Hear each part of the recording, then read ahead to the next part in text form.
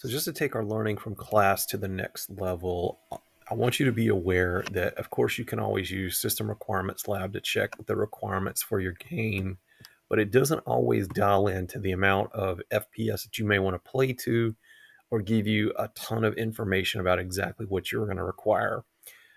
As we said in class, because the CPU and the memory combo can sometimes be different than what they'll have here, another thing to do would be just to, check it. So for Cyberpunk 2077, go down and read it. It says it requires 1060, 590, all this stuff, which is great. You can always also go and Google like Cyberpunk 2077 system requirements.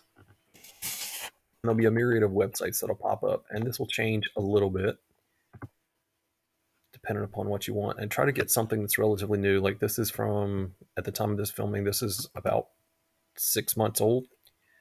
So, and this is when Cyberpunk was just released, but as you can see here, settings really haven't changed that much. Still recommending a 1060, a GTX 1660 versus over here, they want you to have a 590.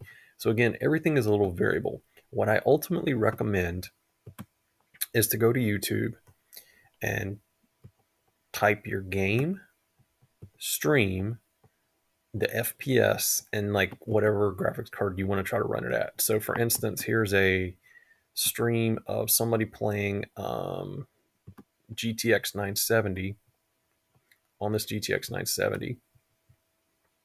And when we go beyond it, you'll see the different FPSs over here in the corner. And it's just a good idea to get in the habit of looking at all the different FPSs. So this can really begin to give you the information you need. Also, something to be aware of is when you scroll down a little bit, they generally give you what their PC specs are. So this can kind of help you know how to dial in everything you're going to need a little bit more. So 5600X, 16 gigs, 3600, GTX 970, and it'll just kind of help you to get everything downloaded, dialed in a little bit better just for the FPS that you want to see.